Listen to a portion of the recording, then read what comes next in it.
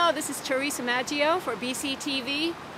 Today is September 2nd, Friday, 5 days after Tropical Storm Irene hit Vermont. And today we're taking a ride up the West River Valley to see what the storm has done to the valley and to talk to some of the people affected by the flooding. The Route 30 Rock River Bridge is out and being repaired. Traffic is being turned towards Williamsville.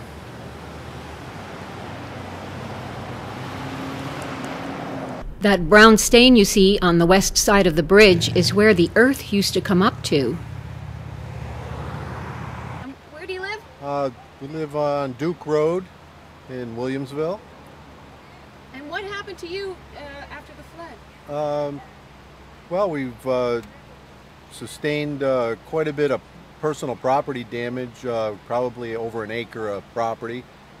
The house is intact as of right now. It's threatening our septic system. We're in the process of moving a barn that's ready to go into the river. We actually got trapped in here after the fire department came and evacuated us. We got our grandson and daughter-in-law out, and by the time my wife and I got the dogs together, the road was already covered with water. We hiked out to the Planet Farm. Governor Shumlin, we could really use some help here.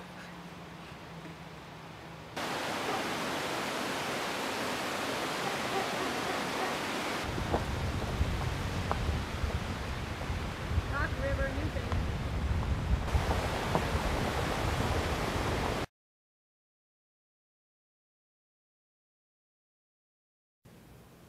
Here's the little old bridge all traffic is now being routed over. The bridge graffiti says, "Fix me before tragedy," in red letters.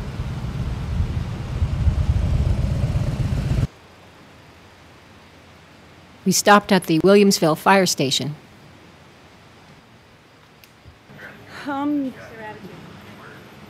Everybody's willing to help. Well, they have to do what they have to do to get the vehicles through, rescue equipment and stuff like that. I live on Stratton Hill Road in South Newfane. We can't get there from here. We can only go to South Newfane where the road was washed out, and then we gotta walk the rest of the way. Takes us an hour and a half to 2 hours to get to our house. What do you do for groceries? Carrying them up. Oh my gosh, do you have electricity? Yes, we do have a generator. How long do you think you're going to have to do that for? Have no clue. None whatsoever. But they're working on it and doing real good.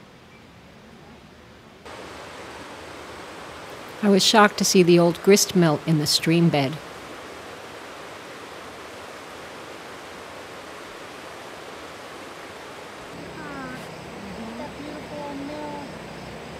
That was the mill? That was the old grist mill, and it was so wonderful. And the old willow tree is gone. What? Oh, it's heartbreaking.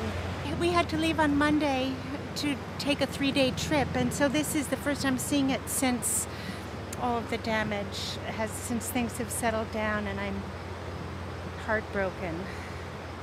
Yeah, oh my God. Wow. So much for that. I haven't been that way. Well, Green Iron Bridge. the Green Iron Bridge, right in South Newfane Village there. Parish Hill, yeah.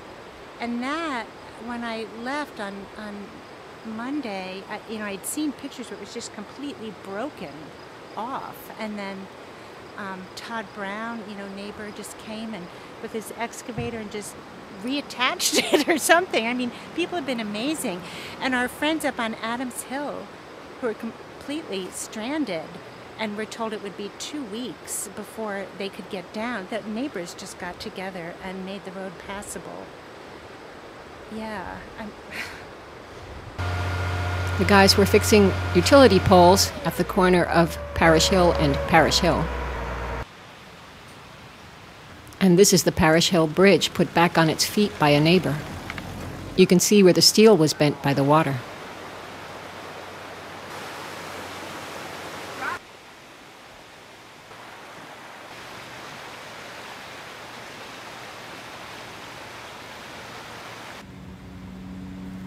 Newfane's recycling bins didn't do so well.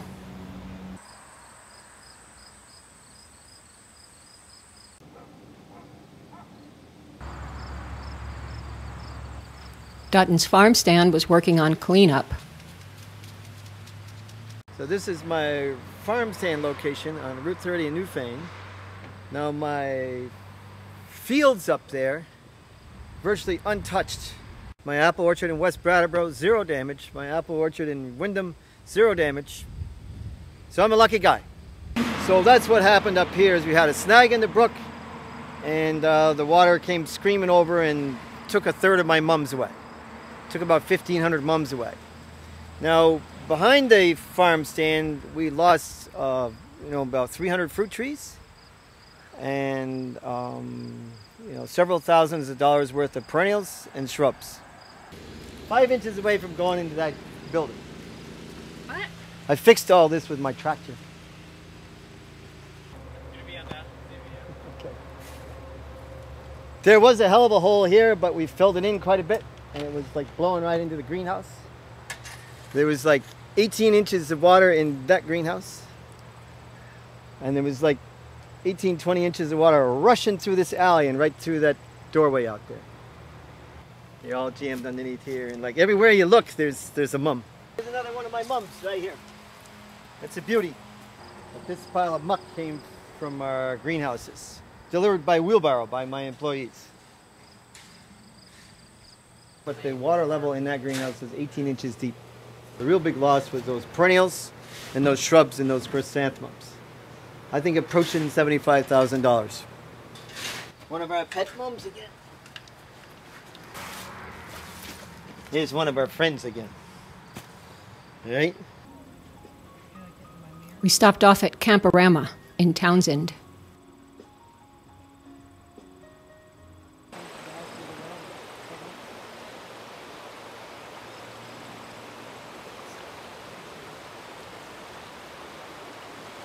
Hi, I'm Mike Dupuy from Munson, Massachusetts. Well, as you can see, the river's a little flooded here, and I have a camper here at Camporama. And I came up today just to check on it and make sure everything's safe and sound and ready for the weekend. As you can see, so far we're okay. It hasn't reached into the door yet, so we're pretty good. They were doing a water release from the dam.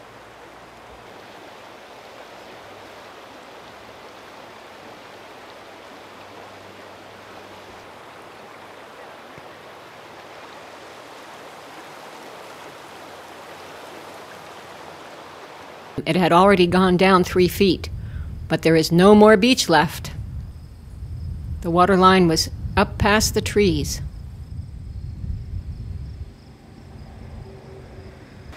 In Townshend on Route 35, I came across this scene.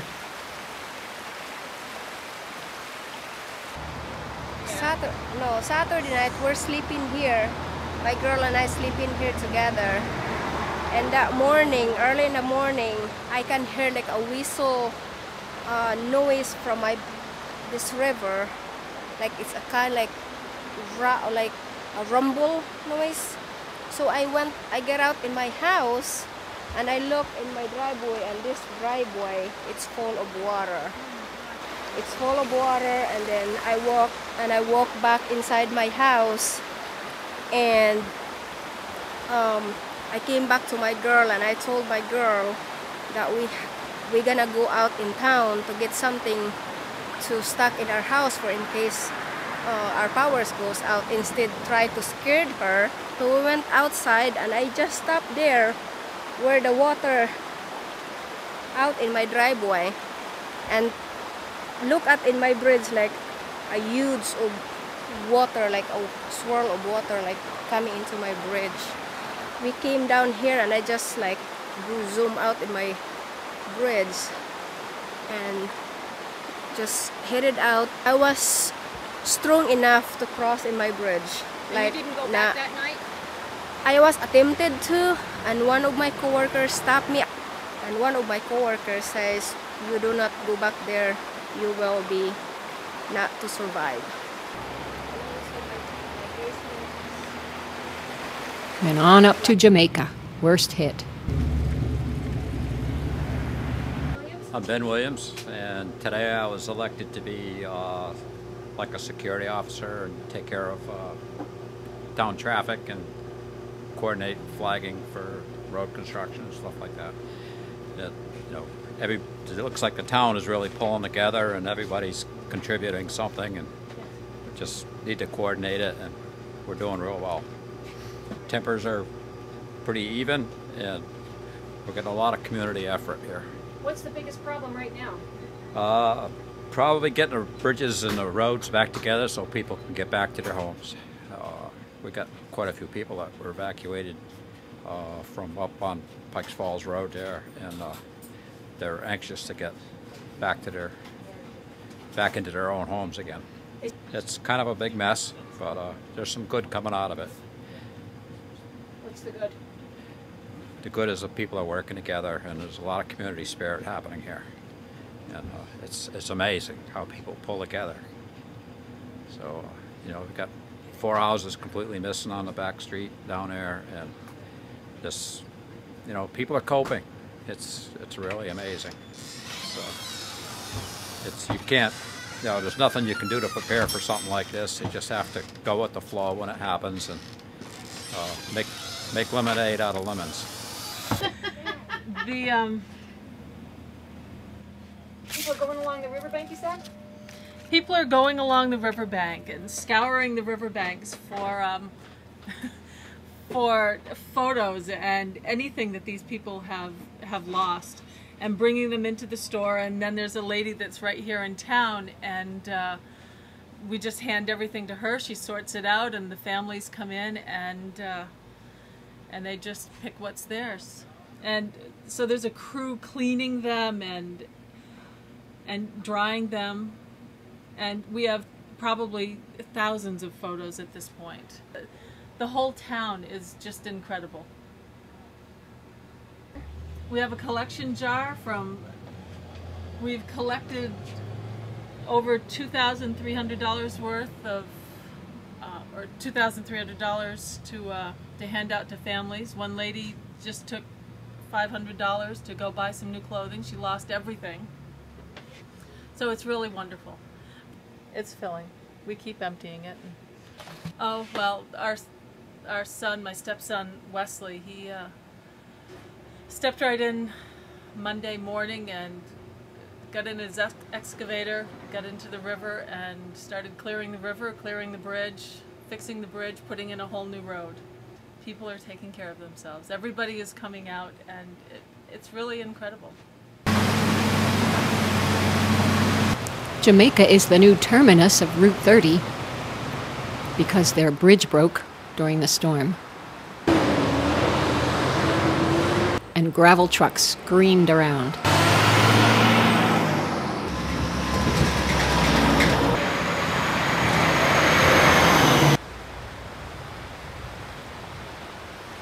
It was a sight to see.